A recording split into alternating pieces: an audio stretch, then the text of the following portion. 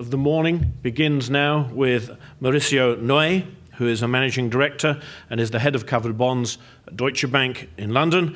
He's responsible for senior bank funding at Deutsche Bank, including covered bonds and senior unsecured. And he is, as previously advertised, going to talk to us about, what was it again? Covered bonds, are they a good thing? Something like that. Something like that. Mauricio, please join us. Thank you.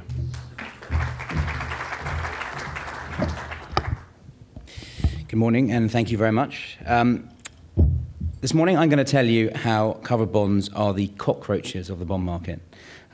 Sorry to any Queenslanders in the audience. I'm obviously referring to the survivability of the product. I'm not stupid enough to get involved in a discussion on the origin and taking sides. And before I start, I'm almost certain there won't be time for questions, but you can find me outside. I'm usually somewhere near the food. If you want to come and have a chat, and my email address is at the bottom of my slides, so please get in touch, shoot me an email, we can have a chat on the phone or by email or whatever. Okay, how's this going to work?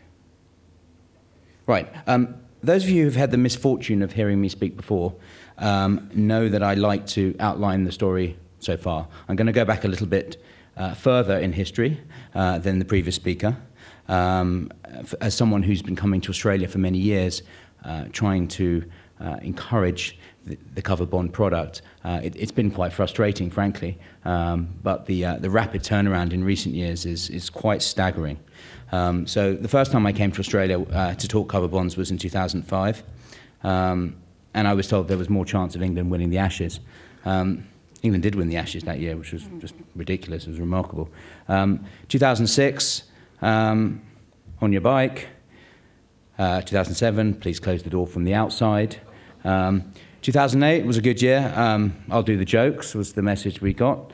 And then 2009, leave me alone or I'll call the cops.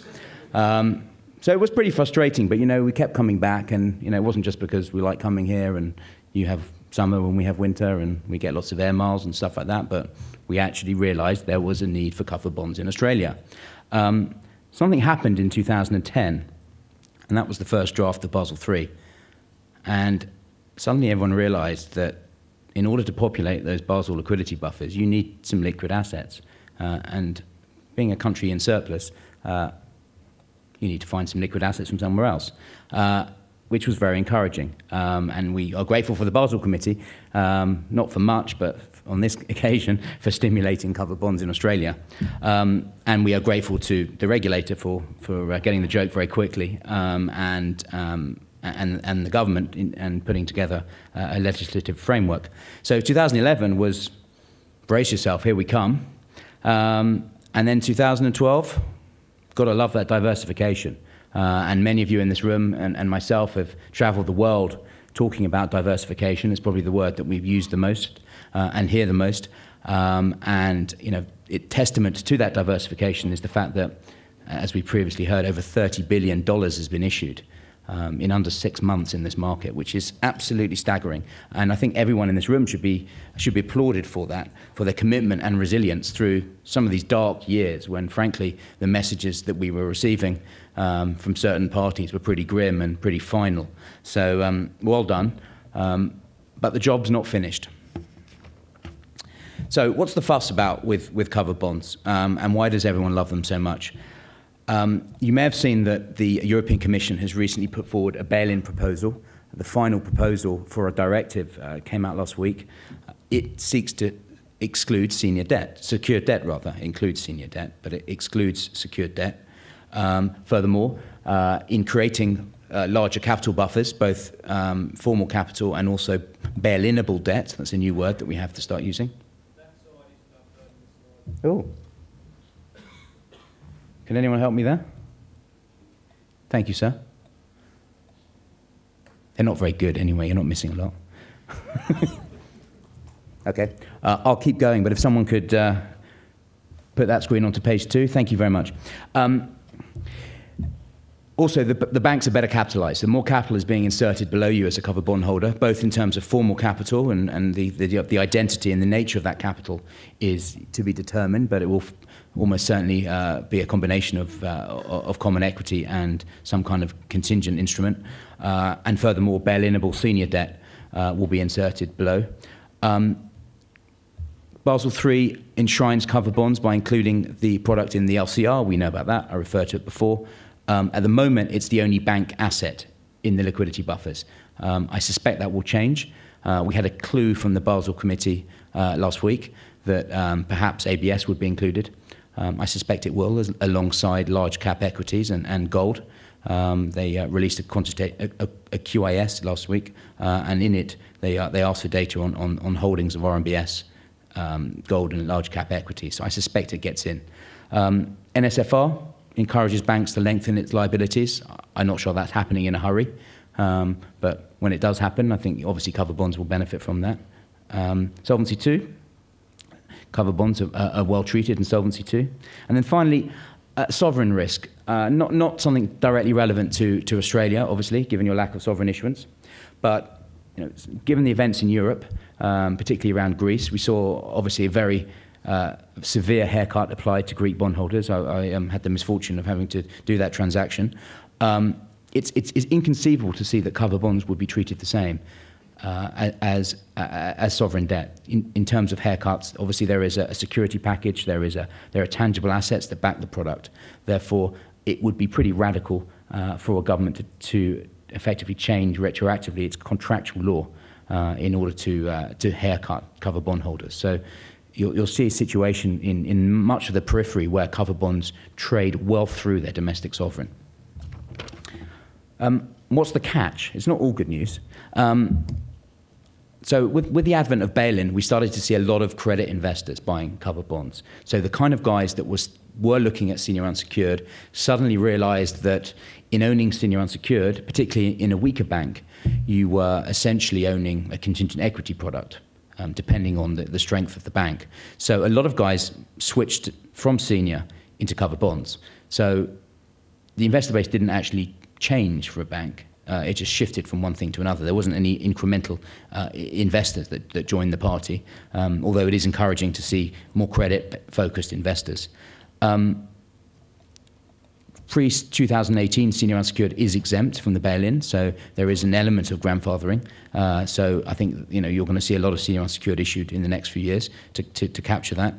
And the final point on bail-in, which I think is very worrying, and is something that I would ask you all in the room to keep an eye on. The paper last week that I referred to from the European Commission on bail-in gives national discretion to regulators to claw back the voluntary over-collateralization on covered bonds.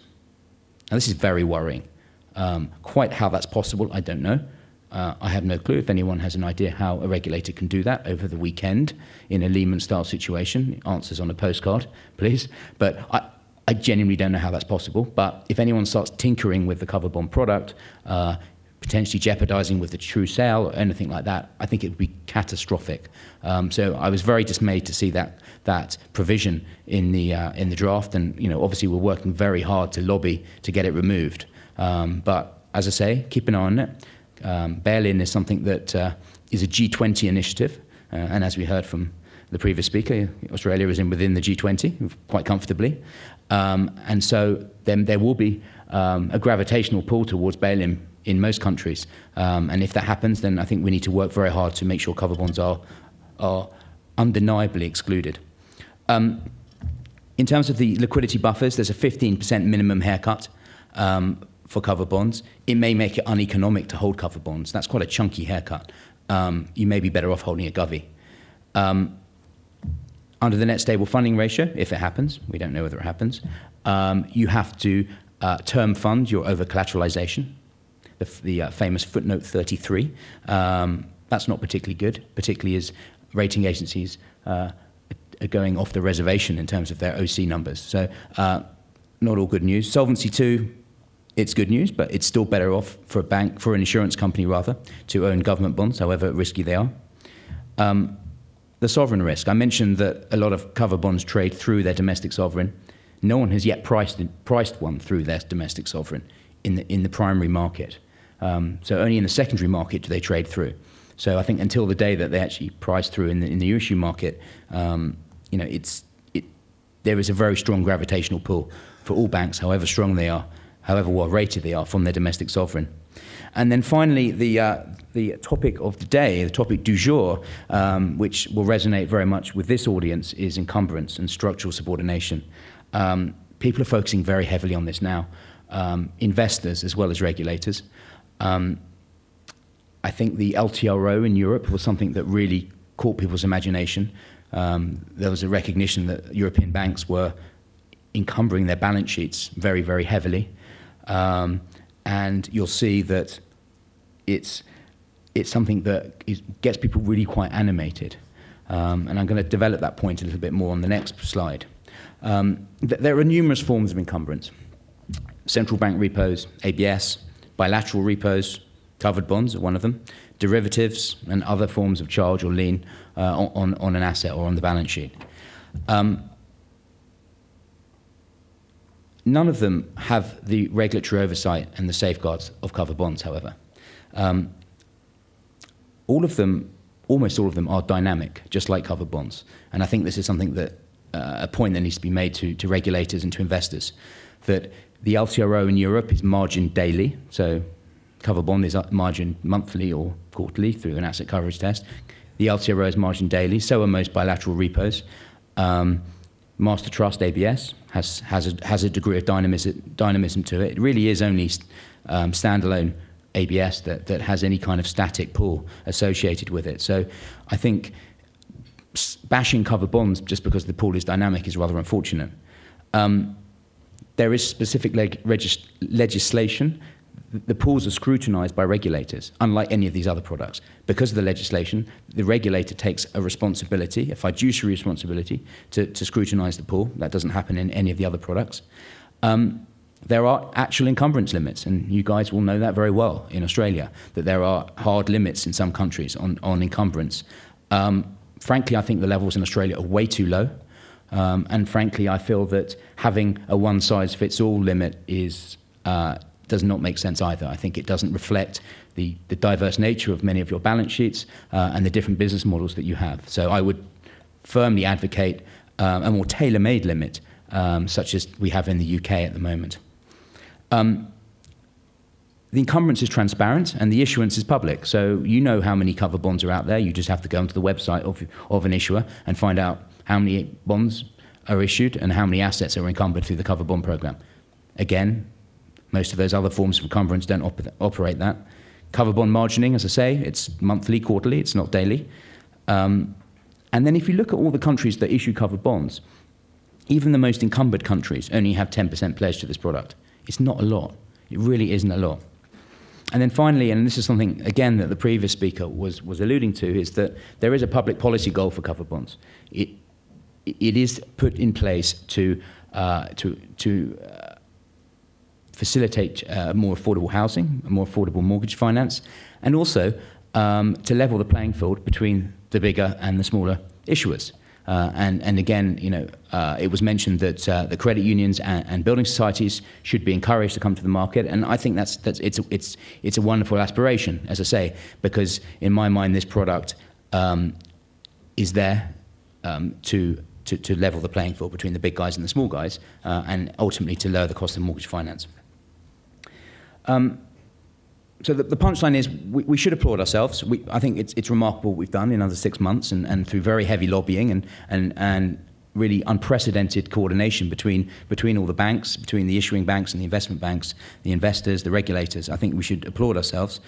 We need to make sure that this product is liquid. That's the next step. The only way that we dine at the same table as other liquid assets, such as government bonds, is to make sure this product's liquid. As investment banks, we need to trade this very aggressively. We need to think of new ways of ensuring the liquidity, of giving the best service to our investors, whether that's through electronic platforms or CDS contracts or other forms of liquidity enhancement. As issuers, I think you need to respond to investors' need for liquidity in terms of satisfying their hunger. At the moment, obviously, there is an enormous amount of investor appetite for Australian covered bonds. They might not be at the levels that you like, but it's nice to know the demand is there. And I think all this regulatory endorsement entrenches the product. It's very good news. It means that investors have this feeling that they will be protected. It's just that in putting new layers of legislation, whether it's Basel III or bail-in, there are unintended consequences always with these things. So it's very important that we monitor every single development and make sure that our product is left alone and no one tinkers with it. In terms of supply, as I say, there are natural brakes on issuance, and I think investors realize that. They feel that in Europe right now and in the US, that issuers aren't going to issue covered bonds to fund themselves exclusively, that senior unsecured remains very important. And I think ABS is very important. We should not ignore ABS. I think it's coming up in the inside rail pretty fast at the moment. And when it gets included, in my mind, when rather than if, in the Basel liquidity buffers, I think RMBS in particular will get a real shot in the arm. So let's not give up on it. I know the market, particularly in Australia, is a little slow at the moment, but I think that market will certainly come back. And then finally, don't slap us. If you're worried about encumbrance, fine. Encumbrance is a real issue. I'm not going to pretend it's not, but don't slap covered bonds. Don't throw the baby out with the bathwater. I think covered bonds are a very good form of encumbrance and one that you can monitor very closely. I urge you to nurture this product and recognize its product going forward, and that's everyone in the room. And let's be paranoid about it at all times. Let's assume that there will be unintended consequences of various actions that happen, and let's be very paranoid. And I ask the regulators, please do not limit the ability of banks to issue this product unnecessarily. It's becoming more and more important. It's a responsible form of issuance, and it's one that's easy to monitor. But please don't set arbitrary limits on the issuance. So really, it just leaves me to say good luck to the cockroaches. Thank you.